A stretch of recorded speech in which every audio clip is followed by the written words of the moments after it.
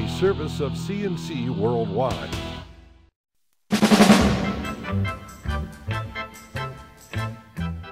The Daily is a service of CNC News and Jib Jab Greetings. I'm Bud Lowell. Full AccuWeather forecast is right across the top of every CNC local news page. A mid-level state appeals court has upheld the right of local governments in New York to ban fracking inside their boundaries. The ruling by the Appellate Division, 3rd Department in Rochester affirms the fracking ban adopted by the town of Dryden in Tompkins County. In a unanimous decision, the 4 justices rejected an appeal from Norse Energy to overturn the ban. Norse took over the case from the Anschutz Exploration Group, which had some 22,000 acres of land in the town optioned for possible natural gas drilling. That's when the fracking ban was adopted in August of 2011. Norse bought out the Anschutz assets and was not thrilled that the town rendered them essentially valueless. Hydrofracking involves injecting high-pressure water and chemicals into the underground rock strata to break them up and release the natural gas. The technique has greatly expanded the nation's gas supply, but environmentalists don't like the risks of possible water contamination that come with it.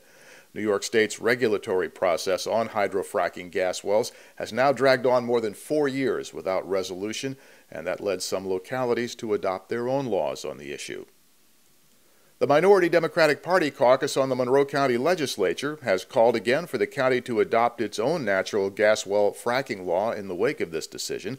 The Democrats introduced a legislative referral last fall, but the majority referred it to the county administration, which has not taken any action on it. The Democrats' proposal was not an outright fracking ban. Instead, it would have put a moratorium on disposal of the waste fluids from the fracking process inside the county.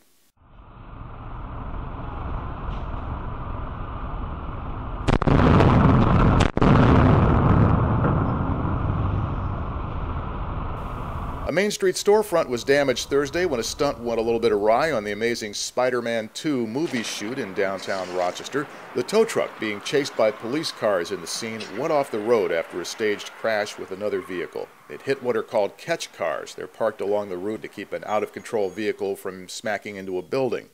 In this case, the truck was prevented from ramming the building hard, but a front window on the Daily Record newspaper building was smashed. A city-owned planter and a bus stop bench also smashed. They crashed! They crashed!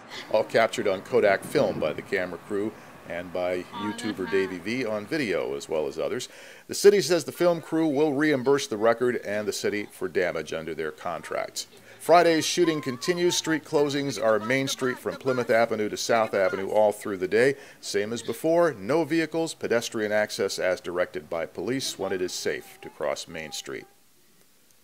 Another strategically parked vehicle did its job early Friday morning when it stopped a drunk driver from hitting construction workers on I-390 in Henrietta. The Monroe County Sheriff's Department has charged 32-year-old David Kurtz of Livonia with DWI. He crashed in the work zone at 390 northbound near Highland Drive. Kurtz hit the crash truck at about 2 in the morning. The crash truck is parked in the closed lane ahead of where the crew is working, just in case something like this happens. Kurtz suffered minor injuries in the wreck. Nobody else was hurt. Officials broke ground in Rochester on Thursday for the $100 million College Town project, a 14-acre mixed-use development that will go up along Mount Hope Avenue between Elmwood Avenue and Crittenden Boulevard along the east side of the University of Rochester campus. The project will have housing, retail, and supermarket space, a hotel and conference facilities.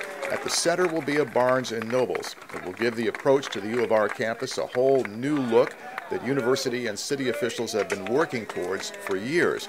They say it will create an urban village that connects the River campus with the Mount Hope neighborhood.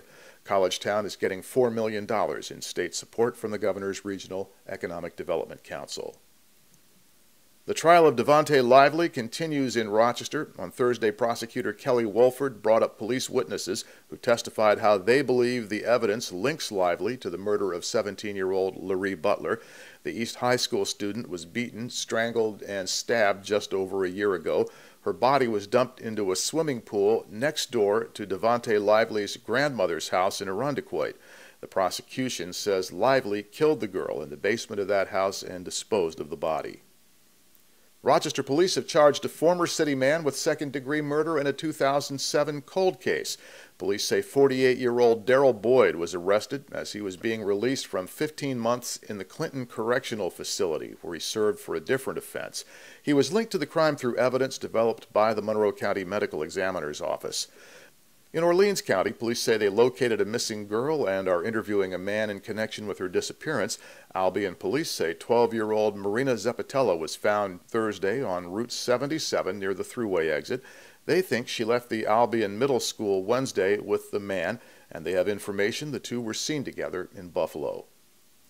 To the left of the player window are links to these and other stories. At the bottom of the page, links you can use to post news and information directly to us or tell us about that great cell phone video you captured and that you have up on YouTube. We'd like to know about these things. So the next news is as it happens. The updates are as necessary, which you can help us be the judge of.